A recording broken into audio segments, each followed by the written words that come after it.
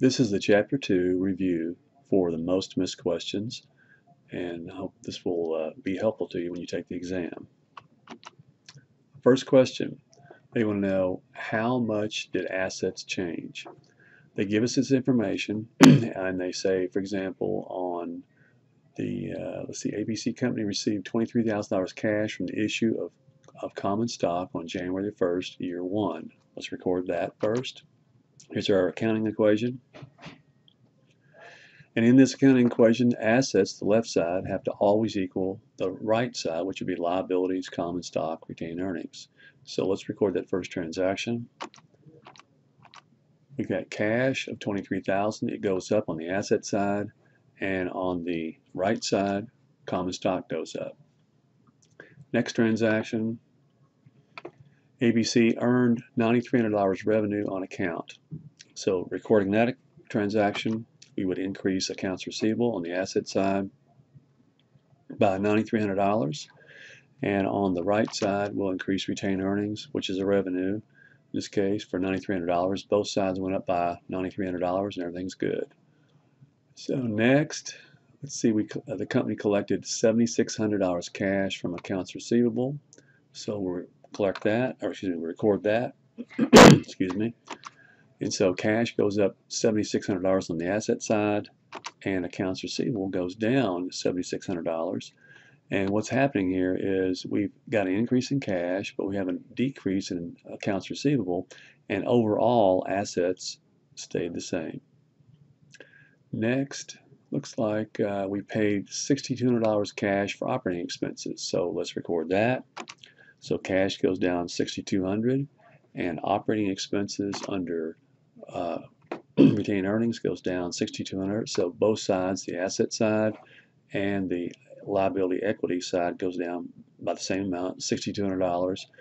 And we're supposed to figure out how much did assets change. So assets, draw a line, add up all the cash transactions, and when you combine all the cash transactions, they come up to a plus $24,400. All the accounts receivable transactions added together come up to a plus $1,700, and so that looks like assets changed, or they increased, by the sum of these two, which would be $24,400 plus $1,700, or $26,100. Now, to make sure and check yourself, go here on the other side, and we've got common stock with $23,000, and when you combine retained earnings, the items there add up to a net increase of $3,100. These two together equal $26,100. So the answer is $26,100 increase in assets. Question 2. Revenue on account amounted to $4,400. Cash collections were on accounts receivable amounted to $2,600. And now let's see what else we got. Expenses for the period were $2,300. The company paid dividends of $550. Net income for the period was what? So they want to know what was net income. So here's our accounting equation. We'll put down things that we know. For example, we have revenue on account amounted to $4,400. So that's going to be increased to accounts receivable. That's also going to be increased to retained earnings on the other side. So both sides went up $4,400. Next, cash collections of accounts receivable amounted to $2,600. So we got cash going up on the asset side, $2,600, and accounts receivable going down $2,600. So overall, this side, nothing really changed. We just traded our accounts receivable for cash, which is a good deal every time. And then it says we've got expenses for the period were $2,300. So let's see, $2,300 comes out of cash, assets go down, and the retained earnings side goes down by $2,300, and so both sides went down $2,300 because of these expenses. And then finally, we've got the company paid dividends of $550. So when you pay dividends, that comes out of cash, so cash goes down $550, retained earnings goes down $550. And now the question they wanted to know all along was net income. So what is net income for the period? Well, net income is going to be, always going to be, revenues minus expenses. Dividends do not affect income. That's something that you take out of retained earnings to give to the shareholders. But the only thing that's going to affect net income would be revenues minus expenses. So we have net income of $2,100.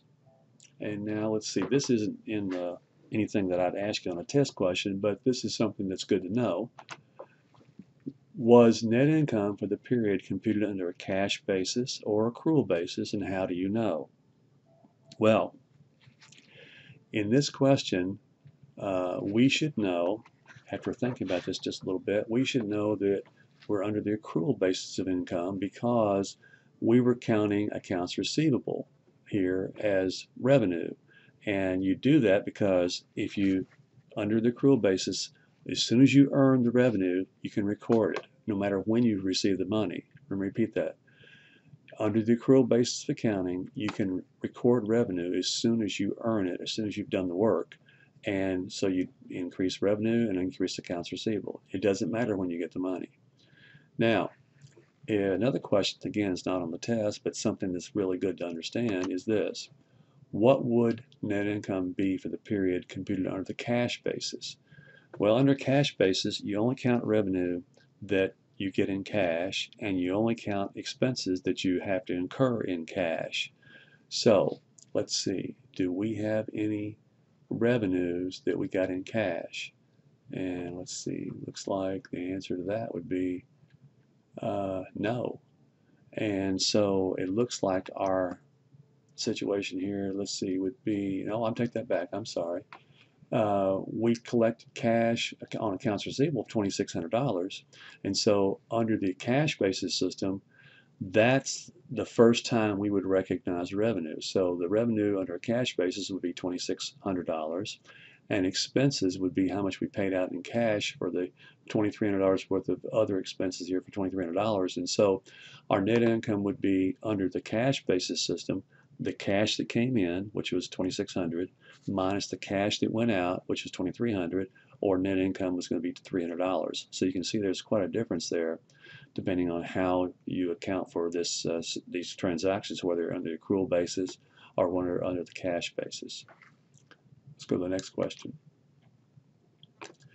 This question wants to know change equity by how much. So how much did equity change? So let's record these strings like we've got them. So the first transaction, ABC Company received a cash advance of $15,000 on December the 1st, year one, to provide services during the months of December, January, and February. So let's put this on a timeline. So here's a timeline, and on December the 1st, we received $15,000. This was December the 1st of year one, and they want to know how much the equity change. Okay, so all right, so here's how you'd record that in the accounting equation. Here's our accounting equation. December the 1st, year one, we'd increase assets or cash by $15,000, and we'd also increase liabilities $15,000, because the reason for this is because on December the 1st, we got the money, but we haven't provided any services yet. We're not going to provide these services until December, all the month of December, all the month of January, and all the month of February. So they want to know the year-end adjustment on December 31st, year one, to recognize the partial expiration of the contract will change equity by how much. So if we got the money on December the 1st, we've got to go through the month of December before we earn any of this $15,000. So it looks like if this is a 3-month contract, then we'll earn $5,000 in December, $5,000 in January, and $5,000 in February to take the whole $15,000. But if we recorded the situation where we got the money first by increasing assets or cash and increasing liability, now it's December 31st, and let's make the adjusting entry, and let's see how much will equity change by this situation. So on December 31st, we will do this. We will reduce $5,000 off of liabilities because in the month of December we did the work, and we will increase equity or revenue by $5,000. So what happens is assets don't change, and liabilities go down $5,000, and equity under revenue goes up 5,000. Or you might say this side overall doesn't change and the asset side doesn't change, but you're taking 5,000 out of liabilities and putting it into the equity because you've earned it. Let's see, anything else? I don't have anything else here except that in January we do the same exact kind of adjustment. We would take another 5,000 out of liabilities and put it into equity, and in February do the same thing. At the end of February, we should have nothing in liabilities, and all of it should be recognized as revenue. So let's go on. In this situation, we've got the following account balances, the financial statements. We've got cash, accounts receivable, land, accounts payable. So we have a balance sheet here. And based on the above information, what is the balance of common stock for ABC? So we don't know what common stock is, but we do know what the assets are, and we know what the liabilities are, and we know what all of the equity is except for this one piece, which is common stock. So let's, keeping in mind that our accounting equation's got to always be in balance, let's do this. All of our assets would be the 56, 27, 92, all that's going to be on one side. Our liability is going to be $1,850, and our equity will be the rest of it. So now we can do this. We can say, okay, the asset side equals these three things together, which is $17,500. The liabilities equal $1,850, and to come up with the total equity right now at this point in time, we subtract $1,850 from $17,500, and so our equity in total is going to be $15,650. So if we know it breaks into these pieces, then we can take each of these pieces or add them all together, subtract that from $15,650, and we should get what the common stock piece is. So let's do that. So common stock will be the $15,650 on one side, that's what the total is, right, equals common stock plus retained earnings, which would be all these pieces here together.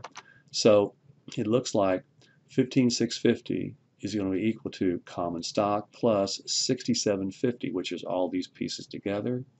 And so if you take $6,750, subtract it from $15,650, you should get what the common stock is going to be valued at, which are on the books for, which is $8,900. So the thing we're looking for is, what's the balance of common stock? It's $8,900.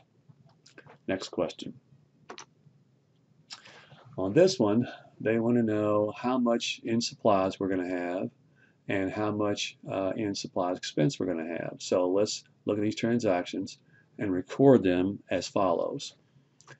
All right, so here's our accounting equation. ABC Company began year one with $1,900 in supplies. So let's start that off. Supplies starting balance, $1,900, okay. During the year, the company purchased $5,600 worth of supplies on account. So let's do that. And by the way, I'm putting this $1,900 down here on both sides just so that we start off with a balanced accounting equation. Okay, these are just beginning numbers. These transactions are what really going to make a difference here. All right, so we've got during the year the company purchased $5,600 of supplies on account. So what will happen here is this just keeps us in balance, like I said.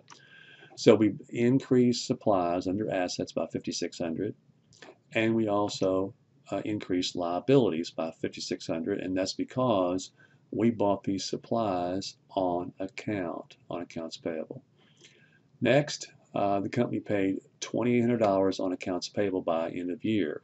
So let's record that.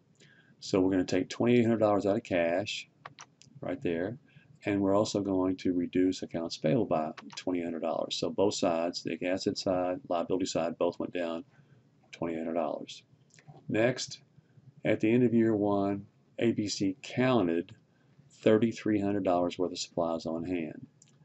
Now, anytime you, at the end of the year, and you have supplies, when you count supplies, in this case, we counted supplies of $3,300, that means that your supply account under assets has to equal what you counted in the physical world. So if you count $3,300 in supplies, you need to have this ending balance of supplies be $3,300. So let's see what we got.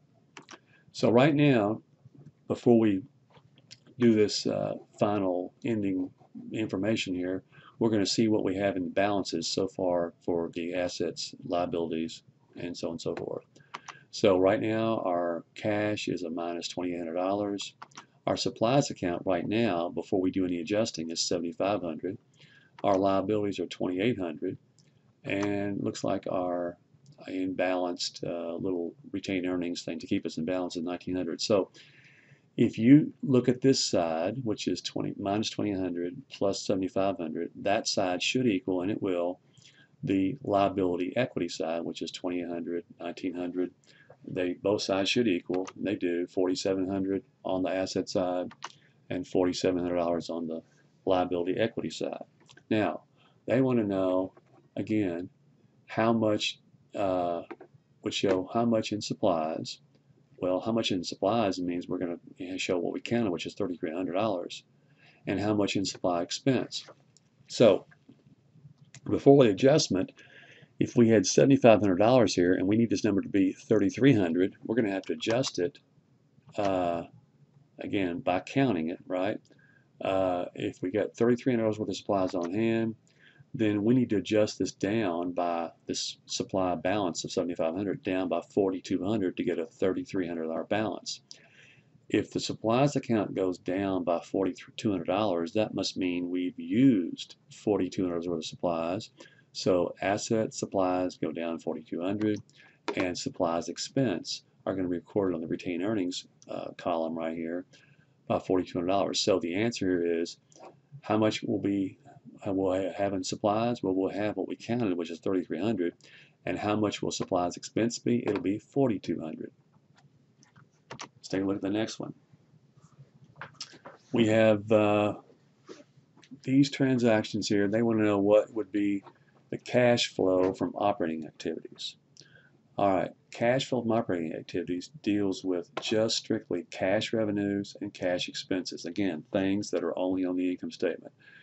So let's start the problem off with, we've got revenue on account amounted to $4,600. Collections from cash collections from accounts receivable amounted to $4,300, and cash paid for expenses $3,300, and the amount of employee salaries accrued at the end of the year was $1,100. So these things that we have given to us in the problem, all we really care about is how much was either received in cash or how much we paid out in cash. We don't care about anything except the cash part of the transactions, and all we care about from that is what were revenues or expenses. So we've got cash collection from customers. That's going to be a cash increase of $4,300. We've got cash paid out for cash expenses, $3,300. So it looks like we have a net cash flow increase from operating activities of $1,000. Revenue earned on account, which we had right here, revenue on account $4,600. We don't care about that because all we care about is the cash piece of that.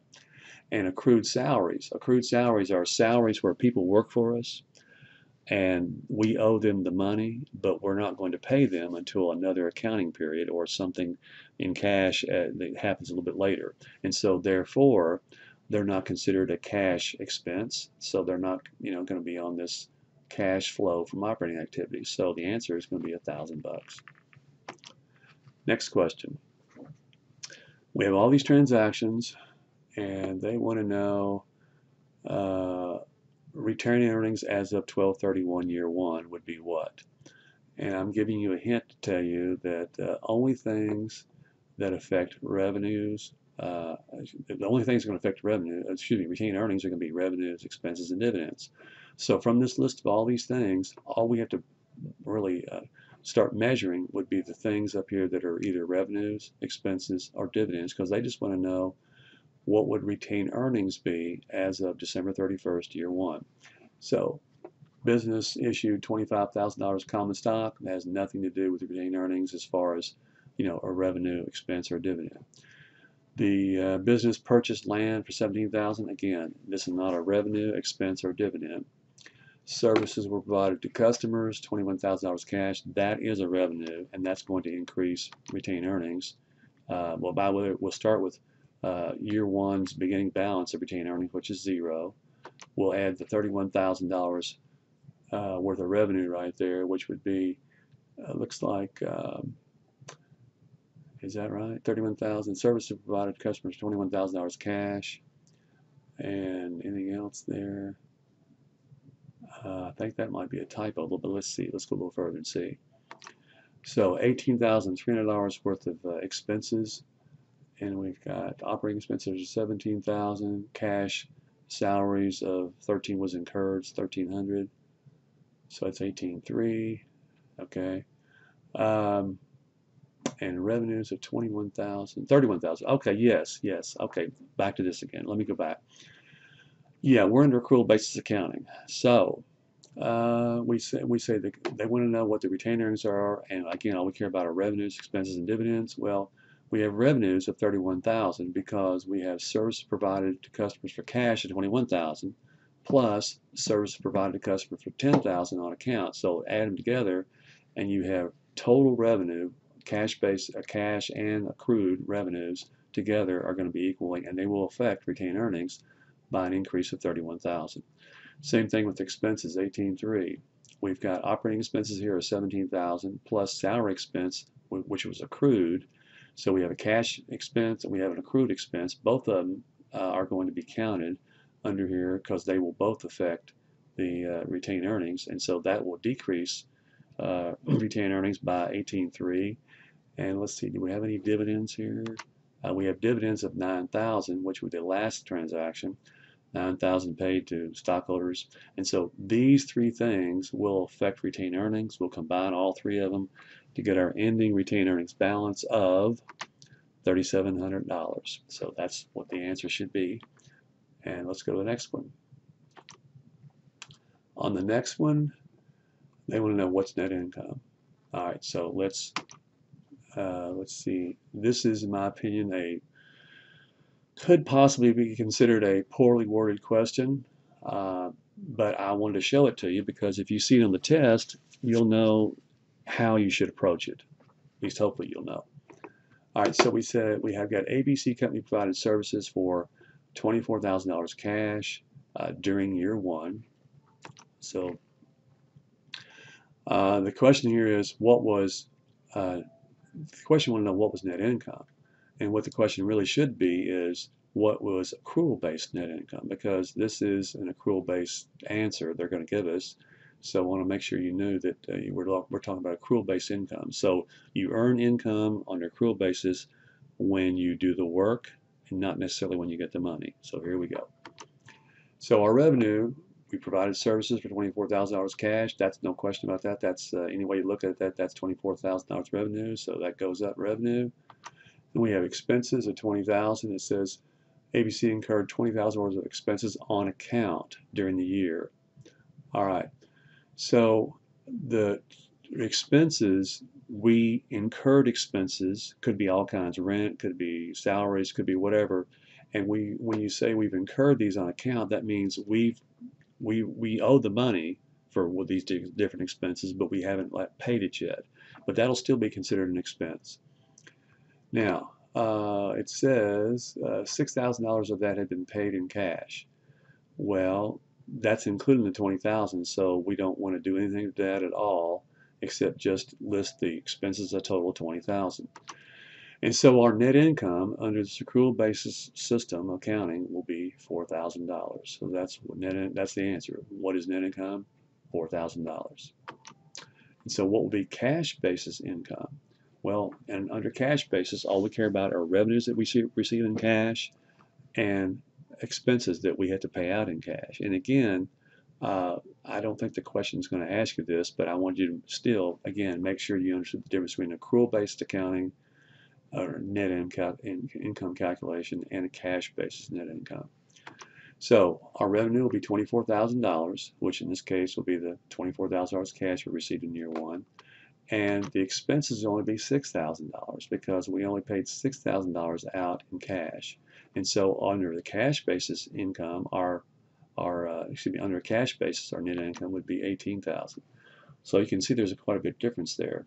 And that's why I said there's a possibility you could have considered this question kind of poorly worded because all they asked for what was net income. They should have asked what was accrual basis net income. Anyway, the answer up here is this, 4,000. Let's go to the next one. We have all these transactions. They want to know what is net cash flow from operating activities. Again, operating activities are things that it could be revenues or expenses, and they're going to be cash-based revenue or expenses. So we have common stock issued. That's not a revenue or expense. Provided services on account. That's not a it's a revenue, but it's not a cash-based revenue. Then it says we've got paid $2,050 cash for operating expenses. That's definitely going to be an operating cash flow expense. And so again, all we care about is cash revenues, cash expenses only. And we do have cash revenue of $2,800 on number 4, the next one, which is cash collected from accounts receivable. And we also had a cash expense of $2,050.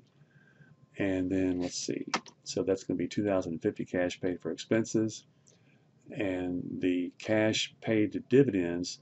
Dividends are not considered a operating flow. They're not something that is going to be more of a financing type of cash flow. So the answer we're looking for here is to net cash flow from operating activities would be cash revenue minus cash expenses, or a net cash flow, positive cash flow of $750. Our next one, they want to know what would be the total amount of assets shown on ABC Company's December 31st year 1 balance sheet. Total assets.